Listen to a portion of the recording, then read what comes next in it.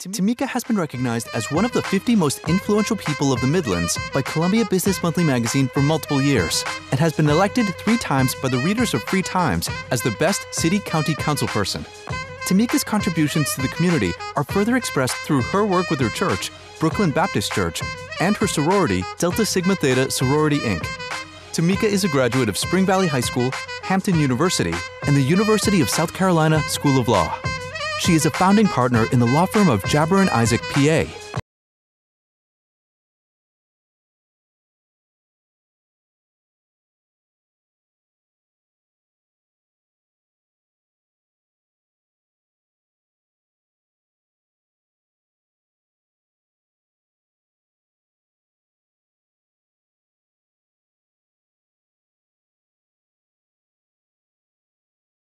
It's so great to be here this evening with you guys, or this afternoon. We have had an amazing day, some amazing speakers, and I feel incredibly honored to be able to be on this stage with the great thought leaders that you've heard from. So I'm going to share with you a little bit more to kind of help you as you think about your mindset and then put your mindset into action to live the life that you want to live, the life that you desire and the life that you deserve. As mentioned in my bio, I'm Tameika Isaac Devine. I am a work-life integration strategist. Most people are like, well, what is that? And I'm going to tell you. I'm also someone who talks about women's leadership, but not just women's leadership, but leadership in general, because we're all leaders. We're all born to be leaders, to leave a legacy. We just got to tap into what that is. So I'm going to talk a little bit about work-life integration. So do any of these things sound like you? Do you feel guilty about your family activities that you miss because you're working long hours or you're doing other things? I see Barbara put a hand up, some hands up. Anybody feel guilty? How about, do you have no time for date night with your spouse or significant other because you're running from place to place doing community activities or doing things with your kids? How about it? All right, date night is important, so I have to make sure. How many of you don't feel like you have time to network because there's not enough hours of the day just to even accomplish the things that you feel like you have to do within your company? So I'm going to tell you, that was me for a long time.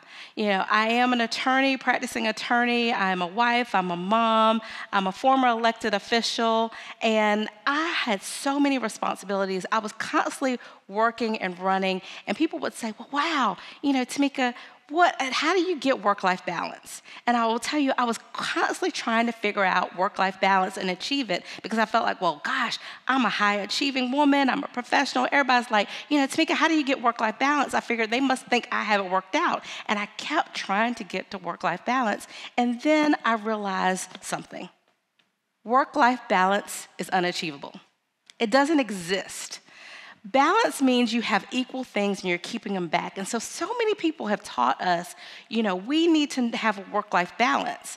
And when you're not achieving that, you feel like you must have failed. What am I doing wrong? You know, I make good money, I have a good job, I'm a leader, but I don't feel like I'm constantly there for my family when they need me. Or I'm doing all this stuff at home, and so I feel like I can't put in the extra hours at work, and that young 20-something-year-old who doesn't have kids, who isn't married, and they're working long hours, I feel like, okay, I've got to compete with them, and I have to do that. So you feel like there's trade-offs. But the reality is there's always trade-offs, and because we're trying to find work-life balance, we feel like we're failing. And that is because society, that's what they've taught us. So we're going to take a little trip down memory lane and talk about how society, or what they've taught us about work-life balance. And those of you who might be millennials or Gen Zers might not necessarily know the people in here. When I give this, it dates me because I'm like, okay, I remember these folks. But who remembers June Cleaver and Florida Evans? All right, okay.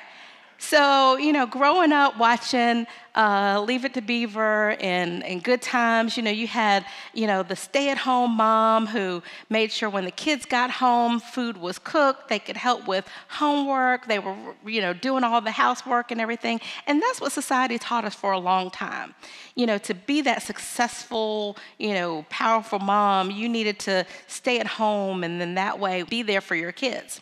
But what that told so many folks when we started needing to work outside of the home or even wanting to work outside of the home is that when you have kids, you might fail as a mom if you're not going to be able to be there.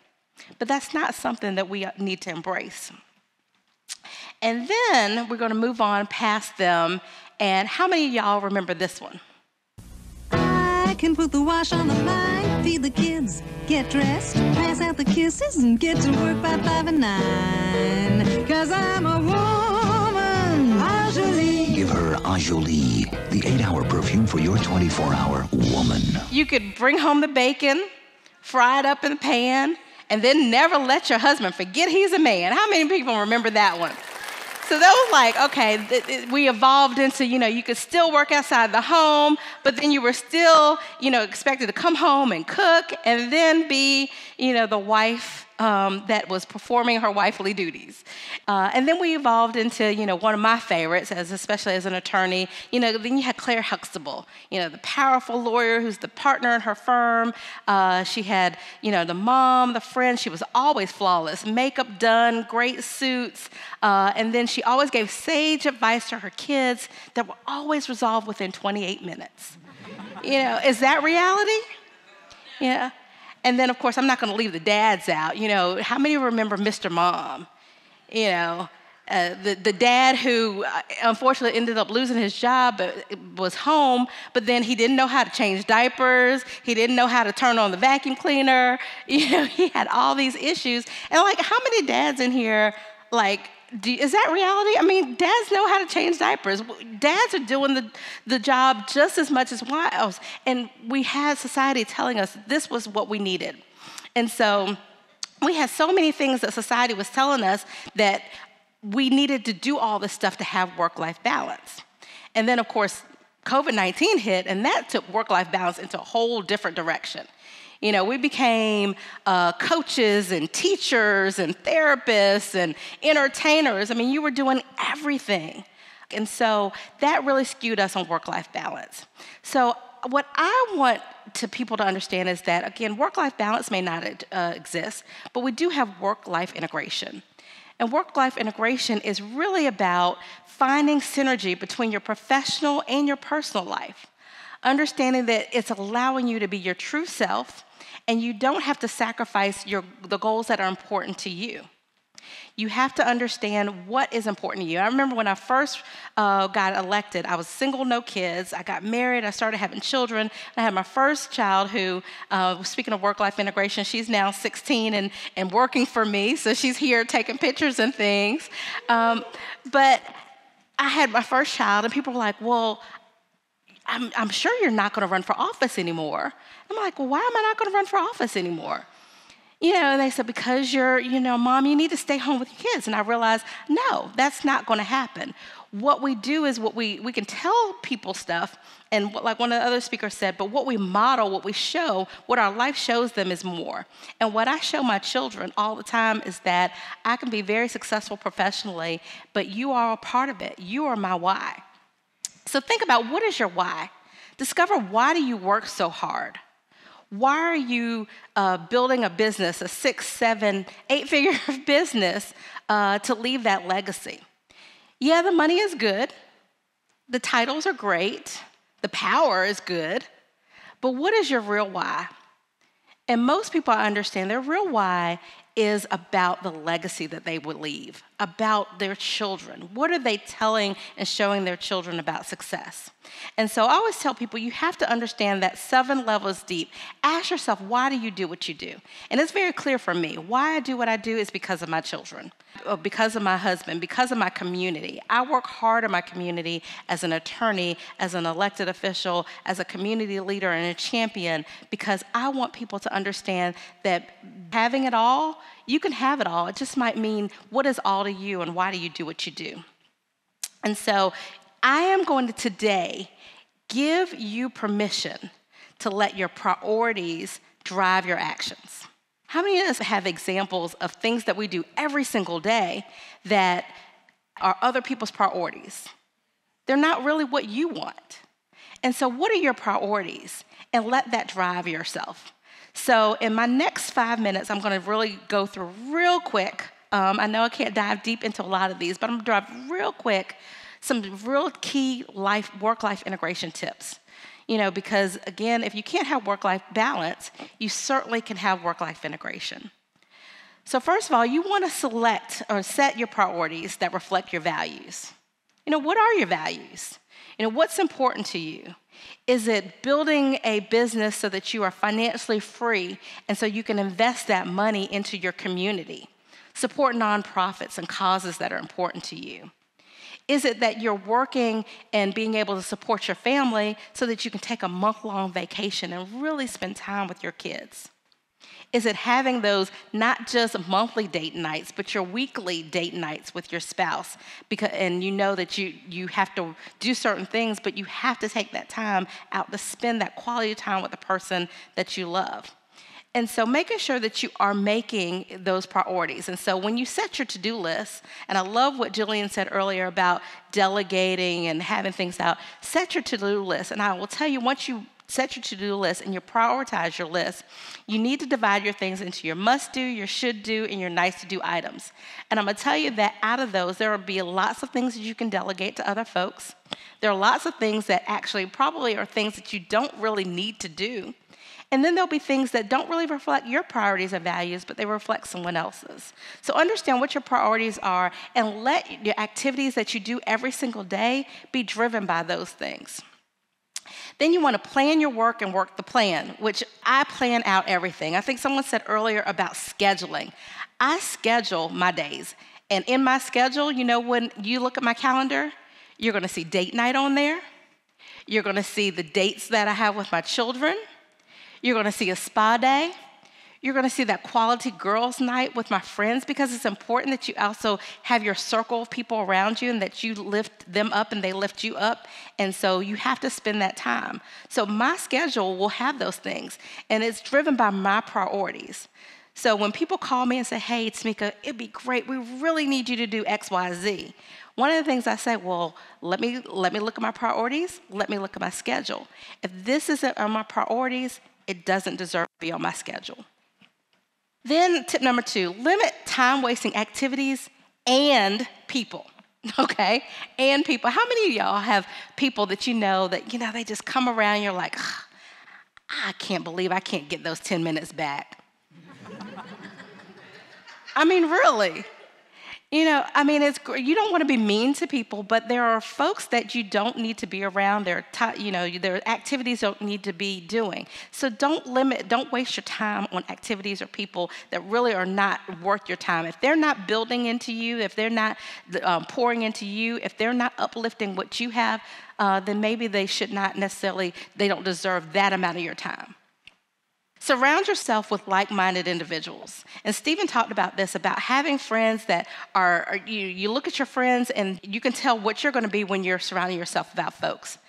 I love this quote. Behind every successful woman or man is a tribe of other successful women who have her back.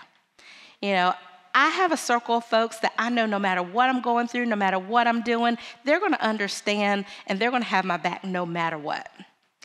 Stephen talked about me running for office. I served 20 years as a council person, and then I ran for mayor. I came up just short this time, but I'm going to tell you, I had a successful group of folks who poured into me and helped me realize that the lessons I learned through my run for mayor actually have positioned me for my next. So you want those folks who are not going to come in and want to, drink wine and commemorate in your misery, but you want people to say, okay, that didn't happen this time, now what's next? So how do you keep going?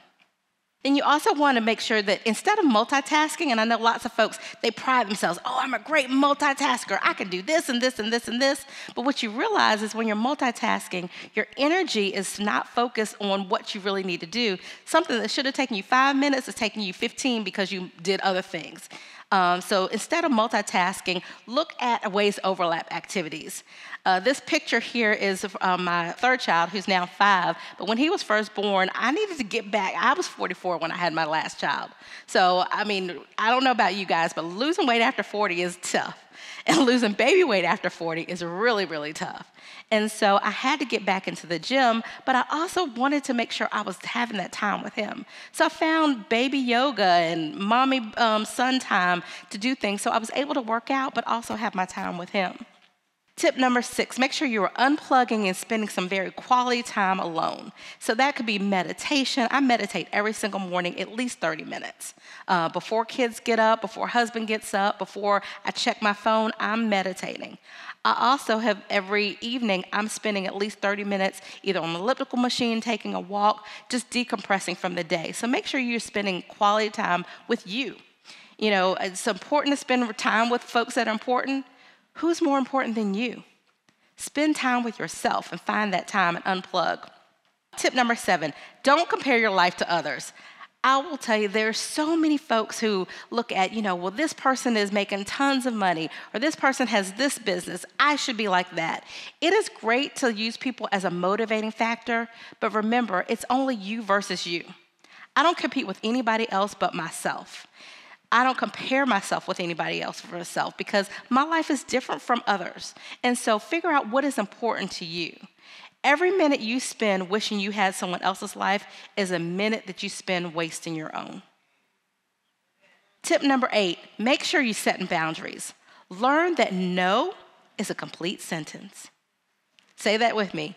No is a complete sentence. Set boundaries. People who will come and they will want to pull from you over and over and over again, and they will never want to give because you continue to let them pull. So set boundaries. Don't acquiesce to every request that comes your way.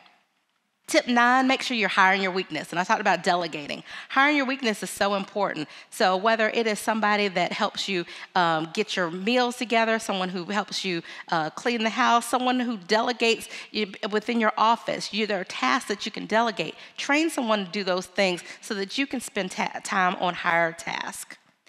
And then most importantly, tip number 10 is practice gratitude. We heard this morning the importance of saying thank you. There is nothing more important to your happiness and the success of your business and building your legacy than being grateful. For being grateful for every single thing that you have, whether it's something that went your way or something that may not have gone your way. Because once you appreciate things, once you show gratitude, it opens up, it sends that signal to the Lord and to the universe that you are welcoming more abundance into your life. So be grateful. Be grateful for that jerk who cut you off, because had they not cut you off, maybe you might not have had a couple more minutes to spend in the car to just, decompress. Be grateful for the folks who support you and thank you for things. But more importantly, be grateful for every single opportunity that comes your way, because with every single lesson, there's a blessing, and with every single blessing, there's an opportunity for you to do greater. So with that said, again, I am so grateful for you, for the time that you spent today. I know I only got to go a couple tips. Make sure that I'm always blogging and posting about different work-life integration tips. So please follow me on social media. I'm Tameika Isaac Devine on all social media. But stay connected and continue to remember that as you practice more work-life integration, you're going to be happy. And once you're happy, every single person around you is going to be happy because they're going to see the joy that you have. So thank you all so much. God bless, and make sure you are building a great legacy.